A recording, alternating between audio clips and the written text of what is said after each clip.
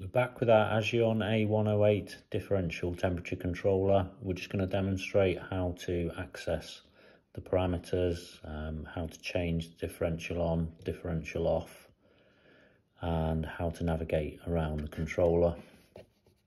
So the first point to make here is, probably seen on our previous video, if we want to look at the differential currently, the two temperature readings, simply press the down arrow, we get our T1, our T2, and we get the differential there. Now you can change a display to show either T1, T2 or the differential permanently. At the moment I've got it set to show the differential because that's the important element here. Now getting into the menus, it's pressing and holding both the up and the down arrow key simultaneously, which we'll do now. And you can see it's flashing code. So the first thing we're going to do is we're going to set our code. So press and hold the set button and increase the value.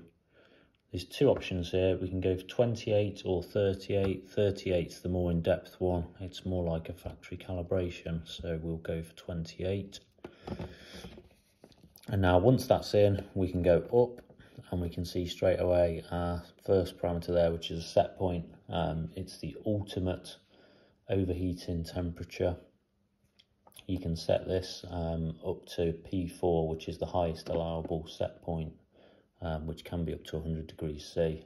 It's quite rare we have the systems set that high. And if we keep pressing up, we'll see TD.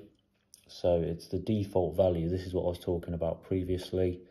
At the moment we've got it set, if we have a look here, set to show the differential, but we could show either of the two sensors. If we wanted to change that, it's a question of pressing set and just up and down on the arrows until we get our desired change. And then back up again, we've got R0, which is the on temperature, differential on, so 4 degrees C, that's standard. If we want to change it, up and down with the arrows again.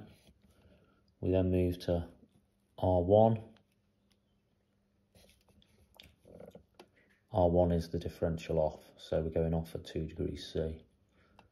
So you can see it's quite straightforward to change those basic values. R9, there is a delay there for the pump, which you can have when it first initiates the controller.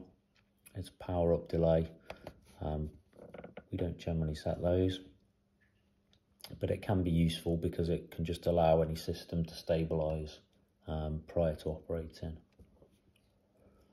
So now we go to P0, which is the antifreeze temperature. So we'll turn the pump on and circulate water if we're getting too cold at the collector for a solar system. P1, it's the opposite. It will turn off the pump if our tank or collector is getting too hot. And then we have H2, it's a hysteresis value for the superheat temperature. P4, highest allowable set point, you can see here, 100 degrees C. And then moving up to P6. P6 is a recirculation. So what we can do is, again, we can circulate every 25 minutes for 25 seconds. Can just stop the system from stagnating. The next one, cooling yes or no. This parameter is used to cool the water in the reservoir if it is warmer than the collector. If set to yes, the pump will turn on when the reservoir temperature is 3 degrees C higher than the collector temperature. Again, by default, that's not on, but the option is there. Now we have here, P8, maximum time of the activated pump if activated manually. Now, manual pumping is quite useful for testing, if nothing else, but it's 300 there.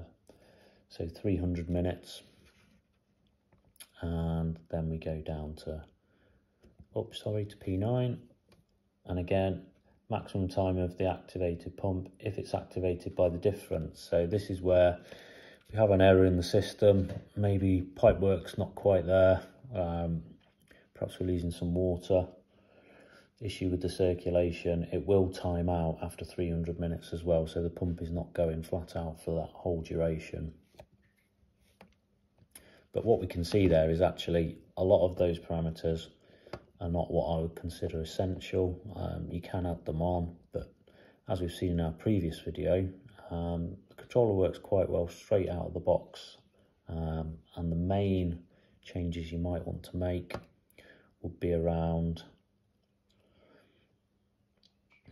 R0, which is our turn on differential, and R1.